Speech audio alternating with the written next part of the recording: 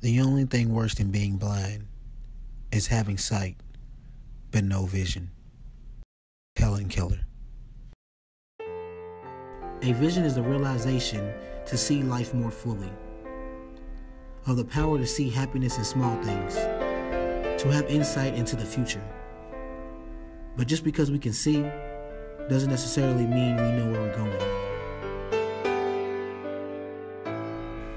Having vision is not only about the things we can materialistically see, but also about things we don't see but believe is there. Things we believe can happen.